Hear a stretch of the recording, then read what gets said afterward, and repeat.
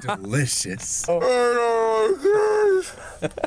Why don't you like your backseat? I don't like the back Because seat. if I go like this, then nowhere to go.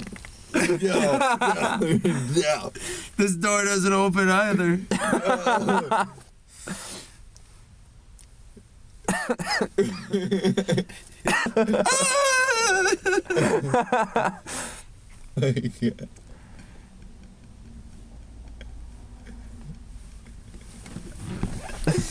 What is this?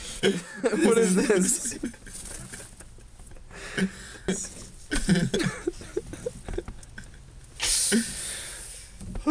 Just do it. It's called a mirror exercise.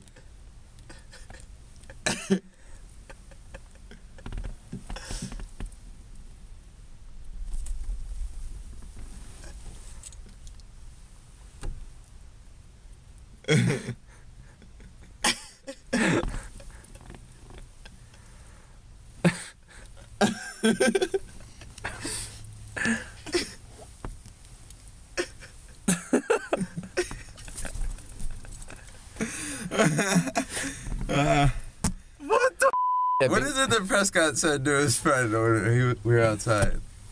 Oh, no. Prescott. His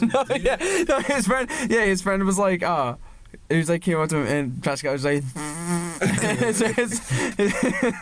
his friend was like, dude, how high are you? Prescott was like, have a nice day. How high are you? Have a nice day. Have a nice day, man. They just hopped on his bike and rode off. Rode off the sunset.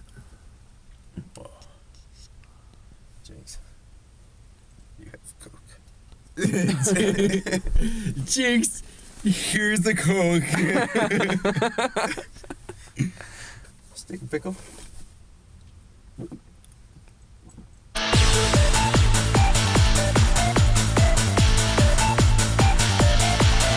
Where's J-Dog? Just wait. Gotta like create a new word. Let's just play on a good word like delicious. Ridiculous. Ridiculous. Dude, that would be a Reese's Puffs word. Hands down. Vicode-licious. Vicode-licious? Vicode-licious? It is law. We're going to make candy now? And it's going to be called Vicode-licious? Dude, we're gonna take over the world. We're literally going to take over the world. Take over the world. Dude, have you heard the entire conspiracy world. theory of how Pinky and the Brain is actually the smart one? What? Alright. Elaborate. So basically, you know, you got Pinky and the Brain. You know, obviously the Brain is f***ing brain, so you He's the think he's brain. gonna be the smart one.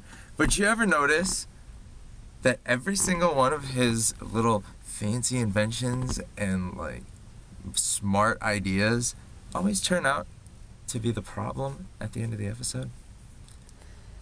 And notice who always prevails, who always solves the problems that Brain caused with his seemingly smart but actually stupid mind.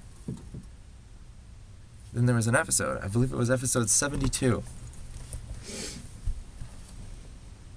Brain created this experiment that would display the image of the smartest person ever, kind of like a take on a Disney movie. And in the image on his computer, it is Pinky. Look shit up. For real though, Pinky is the brain. Pinky is the brain. Oh dear God!